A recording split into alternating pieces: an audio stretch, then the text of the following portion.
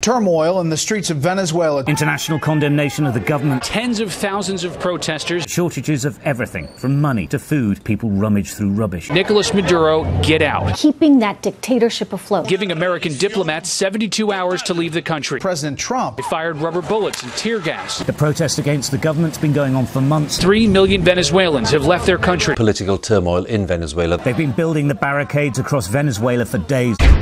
This video series is my account of spending 2 weeks as a tourist in Venezuela. What you are about to see is what I personally witnessed whilst in the country. Nothing more, nothing less.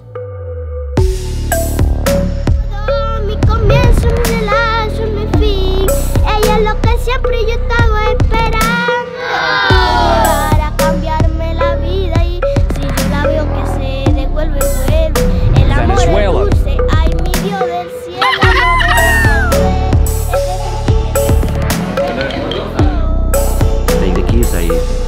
Please take the car. But the guys didn't want the car. They just tell us, please get in the car. We should do both.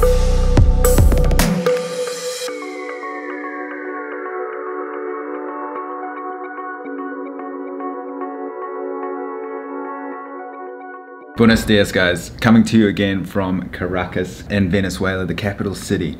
Today I'm wearing pants because I'm about to go downstairs, meet a man called Davis. Gonna jump on the back of his motorbike and we are going to head up into the hills. We're going to the second biggest favela, barrios, or in English, slum, in Latin America.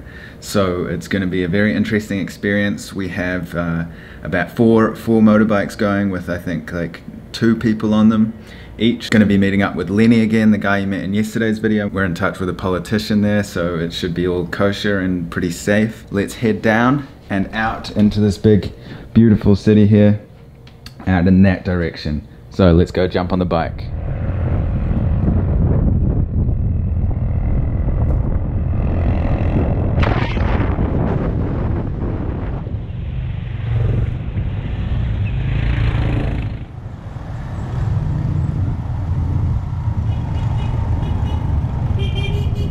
So we just took a motorbike ride, as you can see, through some pretty tight little spots in between buses and things, but we've made it to the bottom of this area, which is called Petare. There's a big, beautiful pink colonial church here, and up in the distance here, not sure if you can make it out, but that's where we're headed up to the main kind of barrios area there. This is the start of Petare, the slum. This is the more nice area, and then we're going to head up a bit further, but it's a nice little atmosphere, community atmosphere.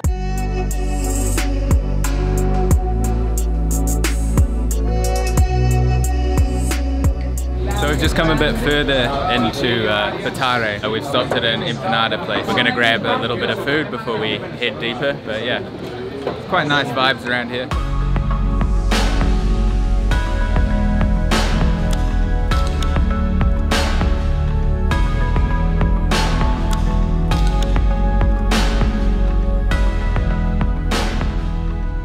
So we just pulled over because one of the motorbikes got a flat tire, so they're just getting it fixed across the road here, but there's absolutely stunning views of the mountains here. And now we're going up into the hills up here. Should get some really nice views as well as seeing more of the streets.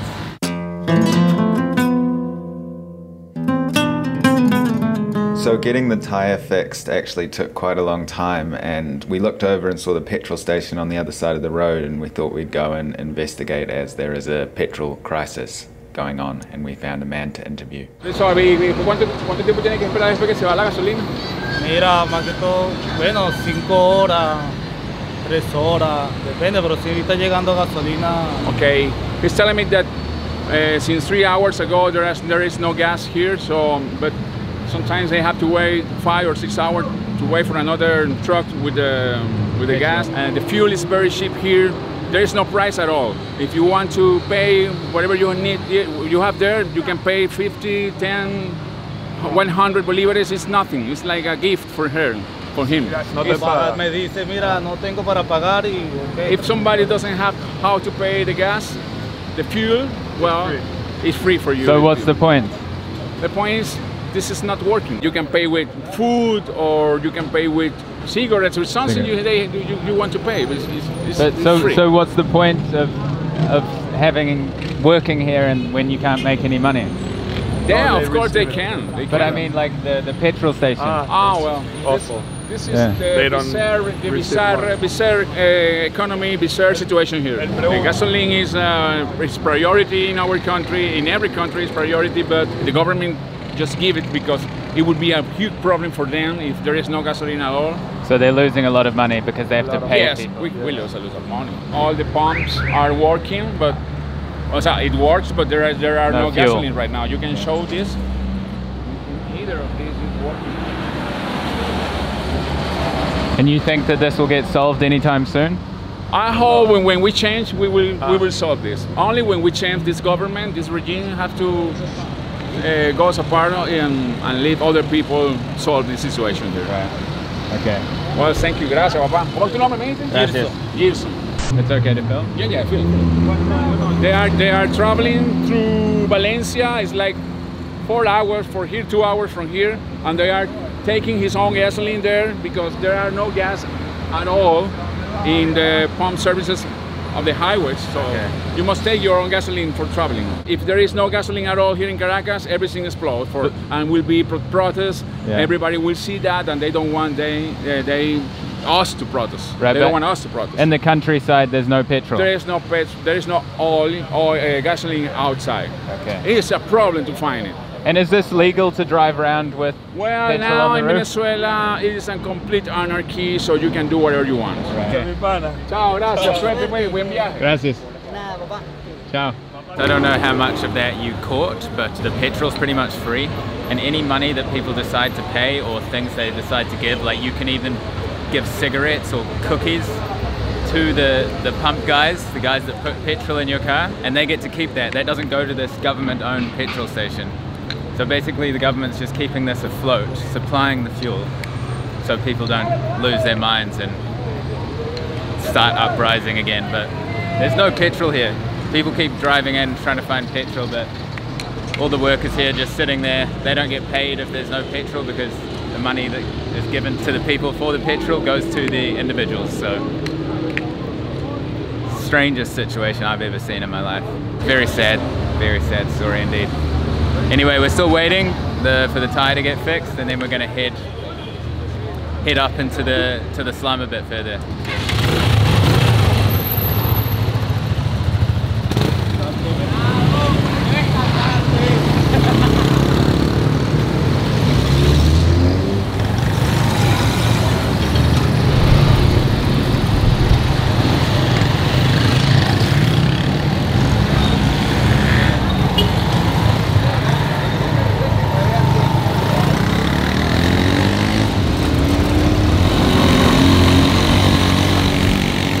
After that motorbike ride, we've come all the way up. What I'm about to show you is Petare, which is disputed to be possibly the largest slum in the whole of Latin America, or the largest favela or barrios, whatever you choose to call it. The reason that some people say this is bigger than the one in Rio de Janeiro, Brazil, is because it's all connected to each other. So the one in Rio apparently has the largest number of people, but it's separated. This one is continuous. What I'm about to show you is just a third of it. There's 3 more mountains exactly like this. So it's said that about 1 million people live here, and soon we're gonna go deeper into the slum. We're gonna go check out a school and a soup kitchen for the children. Gonna see how the whole project works. But for now, take a look at these shots and just witness the magic of what we are looking at right now.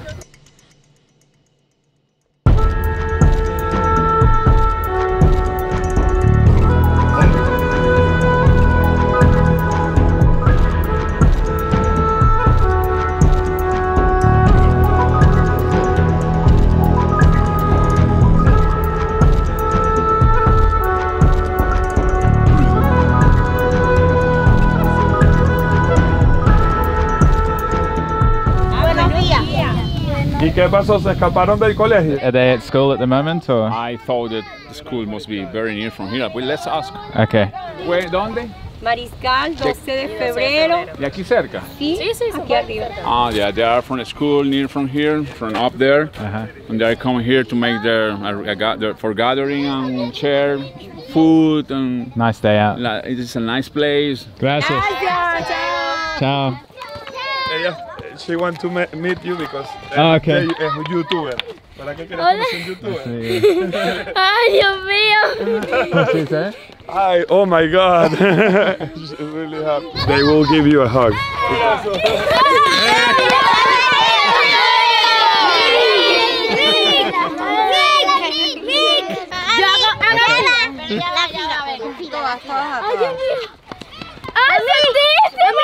Okay. Eso.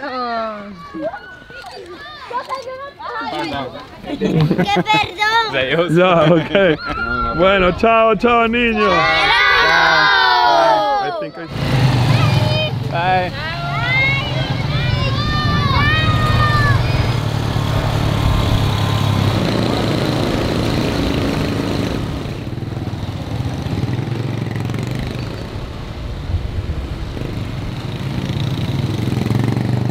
So we just drove for another 20 minutes or so, and now we're arriving at the soup kitchen. So we're just walking through the favelas now, little kids. Buena, buena. Me dicen chino y Osuna. ¿Y tú? Hola. Hola, Belín, ¿cómo estás? Buen día. This is Nick. Él es Nick. Buen día. Nick. Nick. So this is Andras, and can you just tell us about your projects here with the soup kitchens? Yes, right now we have like a very disaster here in Venezuela. People are dying because of lack of food, of hunger.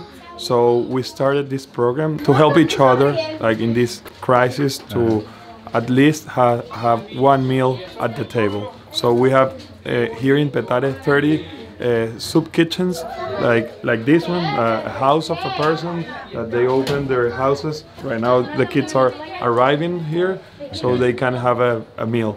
Right. For much of these kids, this is the only meal they can have during the day. Like they only eat once a day in these soup kitchens because of the economic situations we have right now in Venezuela. The minimum salary is 40,000 bolívares.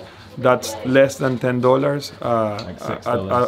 a month, like $6, and you can't buy anything with that money. So they can't afford like the food for their family and for their kids. And do you have a website, if somebody's watching this video now, do you have a website where people can donate money? Yes, we have a GoFundMe. I can give you the GoFundMe. I'll leave the link below. Okay, the link. If anybody wants to donate, donate, that's really nice. We almost all the money we receive is by a website, by a GoFundMe. Okay. We started that way. It's incredible because in the worst crisis we also have like the best stories of solidarity and how everyone can help. They don't have money right now to help, but they have their heart and their work.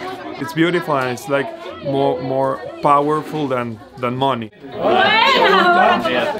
Yeah, mira, Nick, Maria, she's the owner of the house. Look, the problem of water.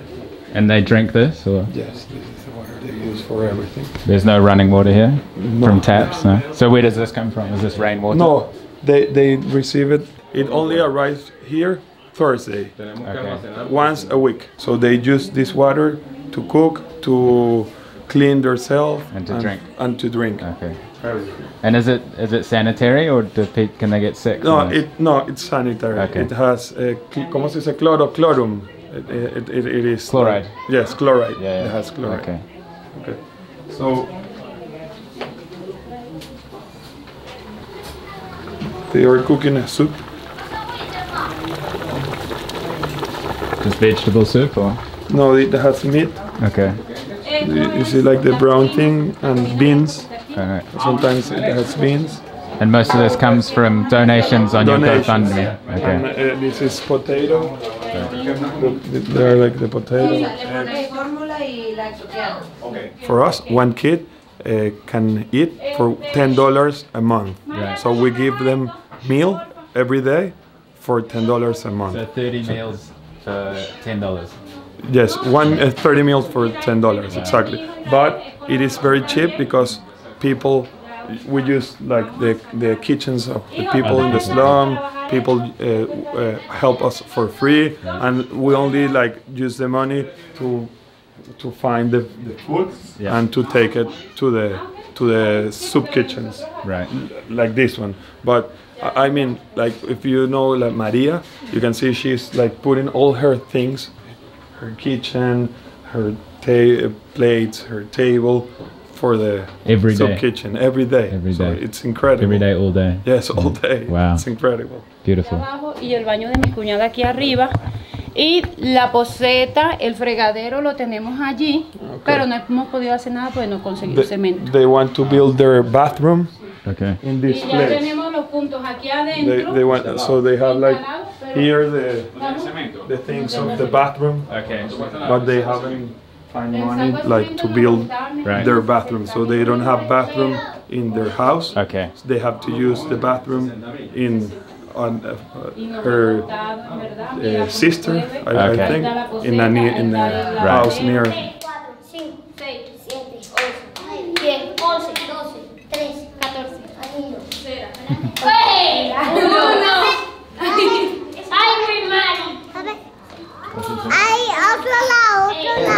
You can see the difference. For example, every kid they bring their own container. This is like a margarine container, so they don't have plate maybe in their house, and this is the container they use.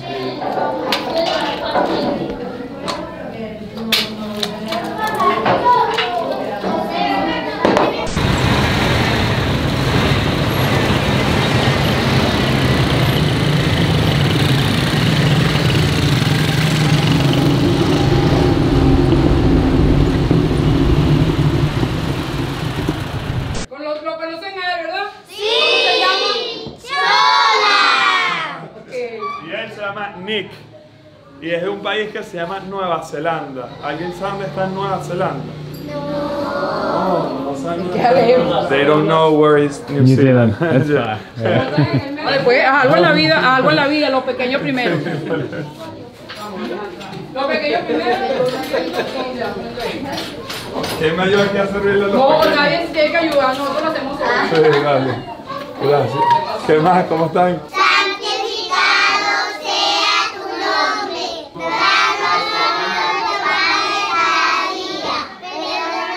So you can see we just went into that second soup kitchen there, and that one was a bit more established. You could see they were all praying there before their meals. And we've just come out the back door. It was like this really tight, like packed kitchen. It was nice, but you could tell it was, you know, it was a little bit run down around the edges. And then you come down around the back, down this like little back door at the back of that room, and we just come into this huge church. Like a really well-maintained, beautiful church. In the back door of that kitchen, it's the most random thing that I've ever seen. Look. I'm gonna leave the link below, like we were talking about earlier, for the soup kitchen. And you know, $10 can supply a kid 30 meals, so check out that link if you wanna contribute a little bit. Otherwise just, I don't know, share it, spread the word. Anything you can do. So after Andras showed us around this soup kitchen, he took us outside and introduced us to his little friend, who's an extremely talented singer. Mi comienzo, mi celazo, mi fin. Ella es lo que siempre yo estaba esperando, pa' que llegara a cambiarme la vida. Y si yo la veo que se devuelve, vuelve. El amor es dulce, ay mi Dios del cielo, no dejes que dude este sentimiento que yo llevo dentro. Ella es lo que siempre yo he estado esperando, pa' que llegara a cambiarme la vida. Ay, ay, ay, ay. Eso. Ahora canta una a todo pulmón, pues.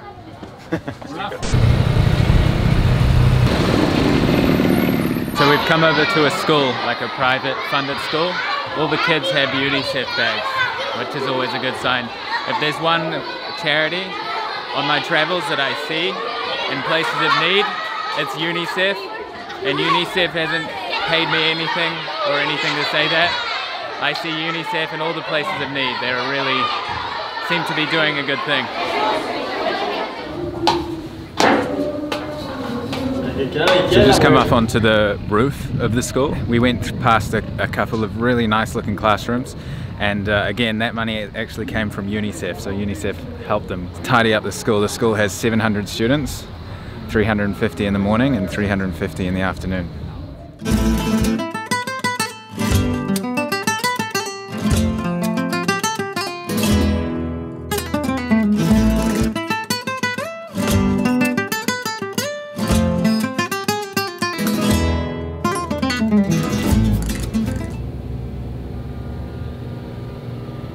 And just like that, I am back at the hotel. Yeah, I don't really need to explain what we saw today. I think you can, you saw it. I'm gonna plug that link again, that GoFundMe, if you wanna drop some money down there, whatever you can afford, $1, 50 cents, $2, $10. $10, remember, buys 30 meals for a child, so. Andras, the man that you met that was explaining the project in the soup kitchens, he said that if we didn't have anything to do with the soup kitchens, because he's one of the directors of the project there, he said that if we weren't connected to that, which is a very positive thing, then there's no question, he said, that we would have been robbed, because it's such a positive influence in the community. People respect that, so they don't want to disrespect the people that are creating that positive change by feeding kids in need. So to go through there without Andras and Lenny and the people that are known in the community for their kind of kindness and their generosity and their management of these systems, then you are just a sitting duck just waiting to be robbed. I mean, that's the biggest slum in Latin America, debatably. So a big thank you to Andras, who's taking care of that project there. The petrol situation, that was extremely unique, like you saw. And when we were waiting for the tire to get fixed, we looked in the window of the petrol station. They were selling toilet paper, 2 rolls of toilet paper, which was 21,000, and that is over half of the average monthly salary. So if 2 rolls of toilet paper is half the monthly salary, then seriously, it's incomprehensible what's going on. And free petrol, no food. So where we've been kind of hanging out and visiting the areas, they're more of the kind of opposition areas, but tomorrow we're going to the pro-government areas. It's going to be interesting. It's going to be a whole new scene. The people here are so kind and so welcoming and so loving and warm. It's beautiful, especially, like I said in yesterday's video, in the face of this diversity, they still have this warmth and there's a real sense of camaraderie here. It is very strong. There are criminals and things, which is inevitable in a situation like this.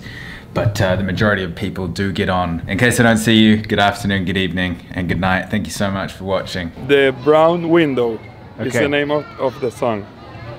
Hágame el favor, compadre leve, llega a esa ventana marroncita, toque 3 canciones bien bonitas, paz y no me importa si se ofende, que yo le canto con el arma, ay, para esa linda morenita.